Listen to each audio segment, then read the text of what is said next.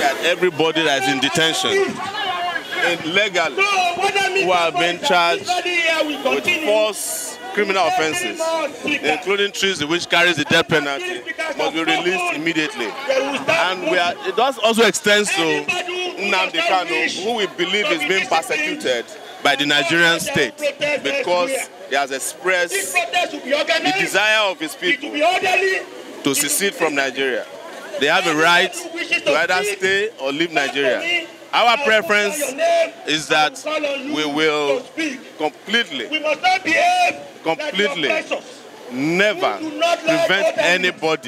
prevent anybody from exercising their right to either stay or be in Nigeria. Let us look at the retreat that is holding in Kano, where northern senators vehemently rejected anything that has to do with true federalism. And their southern counterparts are the view that true federalism is the way to go. Particularly Senator Abundingi. Part of our struggle is to eliminate all the senators we are talking about. By eliminating the Senate, all the House of Representatives. Are you getting my point?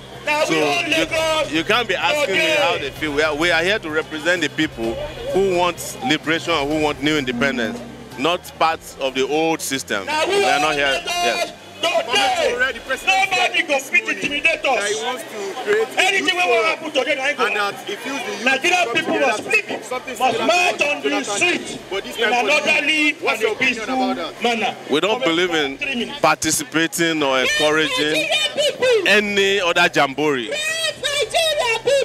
We are not part of that. We are not going to any youth forum or any youth confab. We want the Nigerian people to create their own constitution and for the constitution to go through a referendum and to become the new basis for relationship amongst Nigerians. Talk to us about the hope of our electoral system.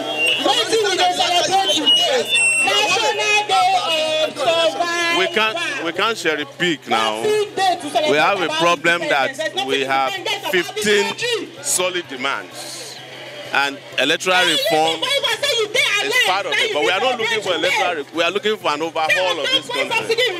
Electoral reform cannot solve our problem. Yes, thank you. The next one, make I shout hallelujah, make I shout amen. But I don't be Christian. Like it or not, let him go to God. We are ready to face him. This protest has come to stay. After today, we are still going to announce another day before December. This protest is going to be a continuous